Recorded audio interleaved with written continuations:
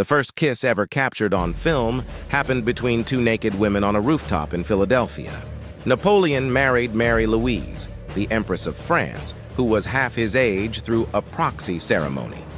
They finally met 2 weeks later, and she was pleasantly surprised, saying, "You look much better than your portrait." Pablo Picasso wanted his girlfriend to be shorter than him and submissive. He believed women were either goddesses or doormats.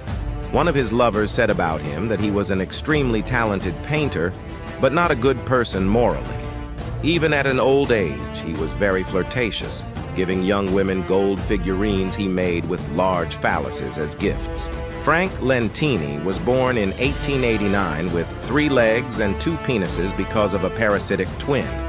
Despite this, he could control all 3 legs and became known as the King of Freak Shows.